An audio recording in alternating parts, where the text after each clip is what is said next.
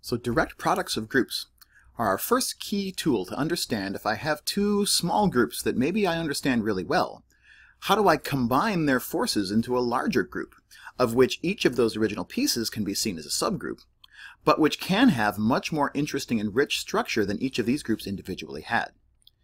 Now that we've been able to classify what the product of two cyclic groups looks like in this construction, we're now in a position to finally pull the mask off of the multiplicative groups un. In other words, the groups of integers which are relatively prime to n under the operation of multiplication mod n. We're finally equipped to understand what these groups look like, what is their fundamental underlying structure as finite abelian groups. A couple of the results that we'll need in this video are taken from number theory. For example, one of the key things that powers our classification of these multiplicative groups is the multiplicativity of the Euler phi function, the totient function, which counts how many natural numbers less than n are relatively prime to n. And what I mean by multiplicativity is that if I take two natural numbers s and t that are relatively prime, and I multiply them together, and I want to know how many natural numbers less than their product are relatively prime to that product, so anything which is co-prime to the product of s and t, it turns out, from number theory, we can write it as a product of something which is co-prime to s, and a product of that with something which is co-prime to t. And for that reason, the number of natural numbers that are relatively prime to st is equal to the product of the number of numbers that are relatively prime to s with the number that are relatively prime to t. So for any s and t that are relatively prime, Euler phi function applied to the product is the product of the Euler phi functions. And what we'll be able to get out of that as a corollary is that the multiplicative group of units mod st, when s and t are relatively prime, is actually going to be isomorphic to the direct product of us with ut. So what this does is it gives me a really powerful way to take a multiplicative group of units, mod something, and break it apart into a direct product of some smaller u's, some smaller multiplicative groups where the multiplicative modulus is smaller than it originally was. So for example, let's suppose I want to uncover the group structure of U168, so the multiplicative group of units modulo 168. According to this corollary, probably the first good idea would be to take the number 168 and find its prime factorization. Because when I find its prime factorization, I can factor into 2 to the third power times 3 to the first power times 7 to the first power. Each of those prime powers is relatively prime one to another. 3, 7, and 8 are relatively prime. And according to this corollary, therefore, U168 is going to be isomorphic to the direct product of U3, U7, and U8. And already we've made a ton of progress toward understanding the structure. We can think of U168 as being isomorphic to an ordered triplet, where the first entry in that triplet is a number which is relatively prime to 3, so I guess 1 or 2. Right? The second entry is a natural number relatively prime to 7, so 1, 2, 3, 4, 5, or 6. And in the last entry, we have something which is relatively prime to 8, for which the choices are 1, 3, 5, and 7. So already what we can say is that the first entry here is taken from a group of order 2. The second entry is taken from a group of order 6, and the third entry is taken from a group of order 4, because we know how to classify these very small modulus multiplicative groups. So then the second question is, how do I understand the powers of odd primes? So 3 to the first power, 7 to the first power. What can I say about the structure of those multiplicative groups as finite abelian groups? So if p to the k is a power of an odd prime, then, according to number theory, we'll be able to show that the group un is actually cyclic, that there exists a generator, and using number theory we can actually find a formula for that generator, but there exists a generator, and therefore un is going to be isomorphic to a cyclic group whose order is equal to the Euler phi function of pk, the number of relatively prime numbers less than p to the k, relatively prime to p to the k. And we have a formula for that from when we studied the Euler totient function. The Euler totient of p to the k is p to the k minus 1 times p minus 1. So what that tells me, just an application of this fact to my classification down here, is that U3 is a cyclic group, and U7 is a cyclic group, because 3 and 7 are powers of odd primes. And therefore, it's going to be a cyclic group of the order given by 5, 3, and 5, 7. And since 3 and 7 are prime, those orders are 2 and 6, respectively.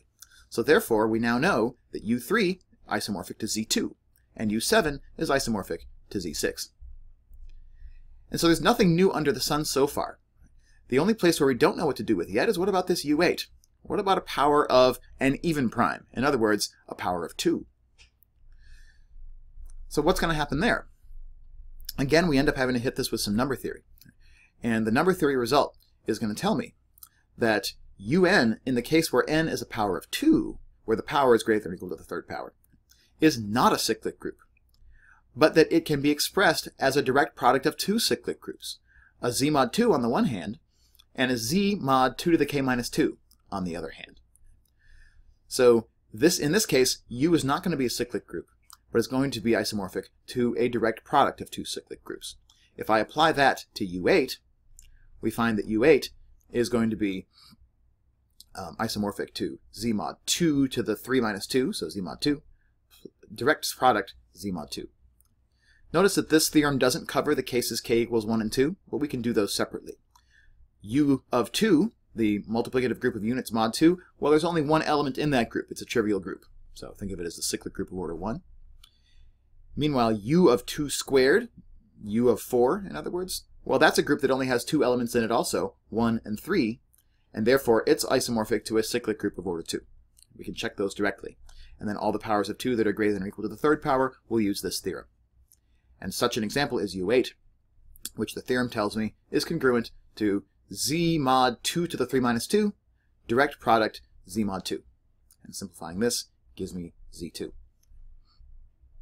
So after all this work, what we've just found out is that U168, the multiplicative group of units mod 168, it's got a bunch of elements in it that are all numbers that are relatively prime to 168. And the numbers are all interesting in and of their own right if we're number theorists.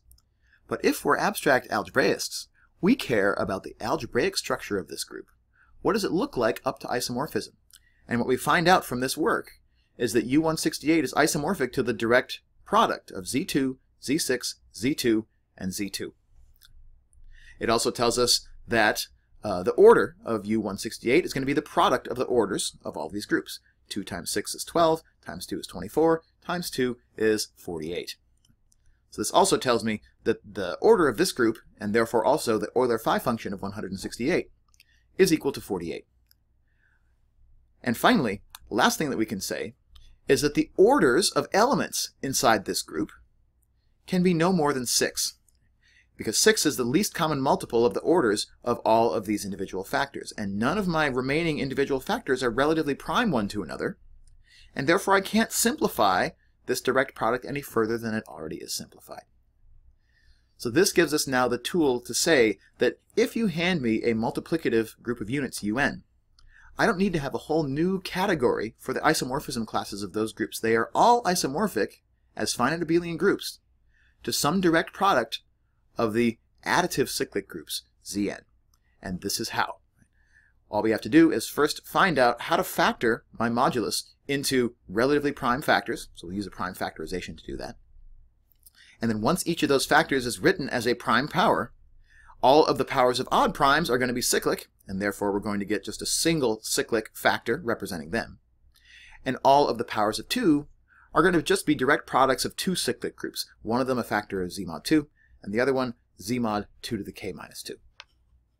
The big secret is that where we're ultimately going to find out about the classification of finite abelian groups is that this wasn't a phenomenon that's just limited to the UNs as being some special kind of finite abelian group. It turns out that every finite abelian group we will be able to decompose into a direct product of the cyclic groups CK using similar tools to what we just used here for the multiplicative group of units. In order to actually prove that, what we call the fundamental theorem of finite abelian groups, we're going to need some more terminology, we're going to need some more tool work. We need some more ability not just to build up larger groups from their smaller subgroups, but also to do the opposite, to take a larger complicated group and identify within it some smaller building blocks that could be used to deconstruct and reconstruct those groups. That's called the process of finding the factor groups for a group, and that's what we'll look at in our next chapter.